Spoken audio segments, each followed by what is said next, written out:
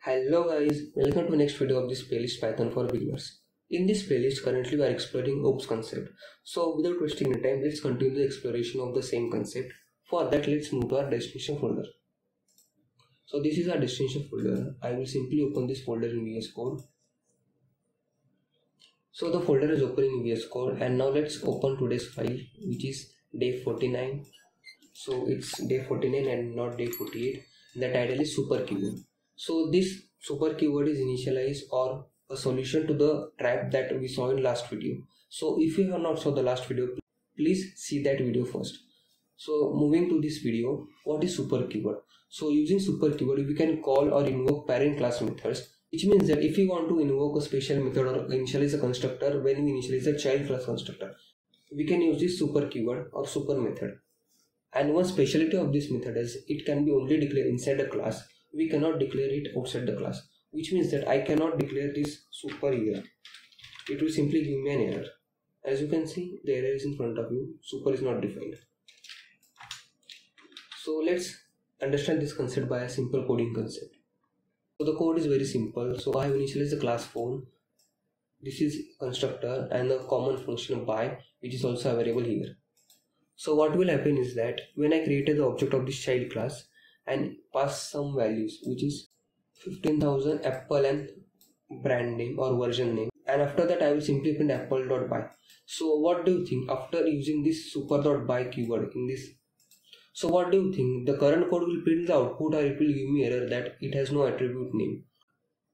I hope you have given the answer in comment section. Now let's run the code, and after that I will explain you this concept. And as you can see, the answer is in front of you. In phone constructor, by method in smartphone class, and by method in phone class. So I will simply explain you the code now. So object was created. It simply go to the smartphone class and it saw that there is no constructor predefined here. So it simply go to its parent class, which was underscored init, and there it initialized itself. And that's why it printed first that in phone constructor here. So first statement was printed when it simply visited the constructor of parent class. Then after that, what happened? As soon as I called this apple.by method, it simply go to this class and def by self. So it printed the contents in this method, which is by method in smartphone class, which is this. After that, this keyword was initialized, which is super. So this is a declaration of super opening and closing bracket dot and the method name which we want to call. So I want to call by method. So it simply go to the by method, which is this method, as you can see, and it printed by method in phone class. The output is same, as you can see. I hope the importance of super.by or super keyword is understandable to you. This super keyword was designed as a solution to the trap that we saw in last video.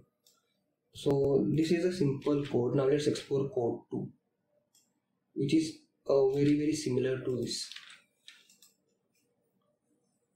So what does the code say? So let's understand the code first. So the code is very easy. So first is class phone, simple constructor initialization, which is correct. After that, this is child class, and I have added constructor here, and it has 3 parameters: price, brand, and version. So when I created the object of this child class, I passed these 3 parameters, as you can see. Then what happened is that it will simply go to this constructor of child class, which is this class, and it will simply initialize self.price. After that, it will print this statement, which is correct, and then it will call it super.constructor of parent class, which is this constructor, and it will pass the parameters as price, brand, and version. So it will go to its parent class constructor, which is this. It will print this statement and initialize these 3 values, which are price, brand, and version. Therefore, this code will generate no error. I will show you right now. Also, this code will generate no output, as I have not printed anything here.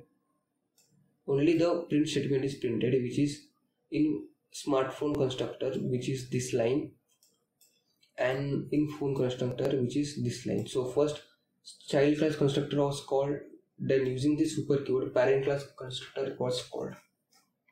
I hope this concept of super keyword is understandable to you.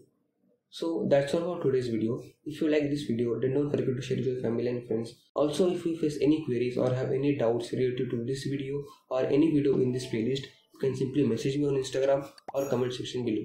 Also, the source code of today's video is available in video description. You can definitely check out that. Here comes the end of this video. Thanks for watching this video.